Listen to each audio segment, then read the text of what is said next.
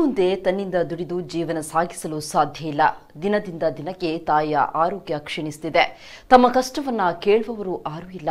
ತಮಗಿಬ್ಬರಿಗೆ ಜೀವನವೇ ಸಾಕಾಗಿದೆ.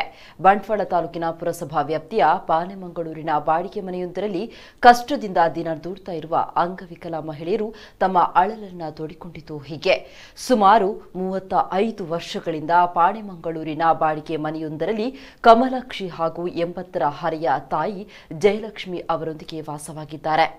ಕಮಲಾಕ್ಷಿ ಅವರು ಹುಟ್ಟಿನಿಂದಲೇ ತನ್ನ ಕಾಲಿನ ನ್ಯೂನತೆಯಿಂದ ಅಂಗವಿಕಲರಾಗಿದ್ದರೆ ತಾಯಿಗೆ ಒಂದು ಕಣ್ಣು ಕಾಣಿಸೋದಿಲ್ಲ.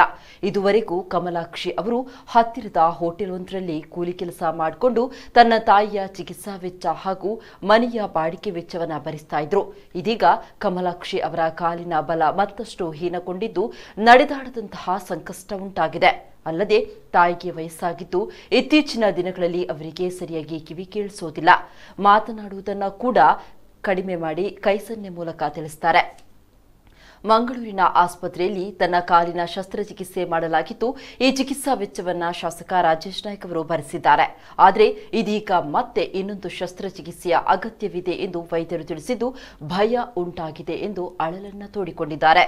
ಮನೆ ನಿವೇಶನ ಕೇಳಿ ಸಂಬಂಧಪಟ್ಟ ಜನಪ್ರತಿನಿಧಿಗಳಲ್ಲಿ ವಿನಂತಿಸಿಕೊಂಡ್ರೂ ಯಾವುದೇ ಪ್ರಯೋಜನವಾಗಿಲ್ಲ. ಇದರಿಂದ ನಿಮ್ಮ ಮುಂದೆ ಈ ವಿಷಯವನ್ನ ತಿಳಿಸ್ತಾ ಇದ್ದೇನೆ ಎಂದು ಮಾಧ್ಯಮದ ಮುಂದೆ ಬೇಡಿಕೊಂಡಿದ್ದಾರೆ. ಈ ತಾಯಿ ಮಗಳ ಜೀವನೋಪಾಯಕ್ಕೆ ಸರ್ಕಾರ ಅಥವಾ ಸಂಘ ಸಂಸ್ಥೆಗಳು ಸ್ಪಂದಿಸುವ ಮೂಲಕ ಅಂಗವಿಕಲ ಜೀವಕ್ಕೆ ಬೆಳಕಾಗಬೇಕಾಗಿದೆ.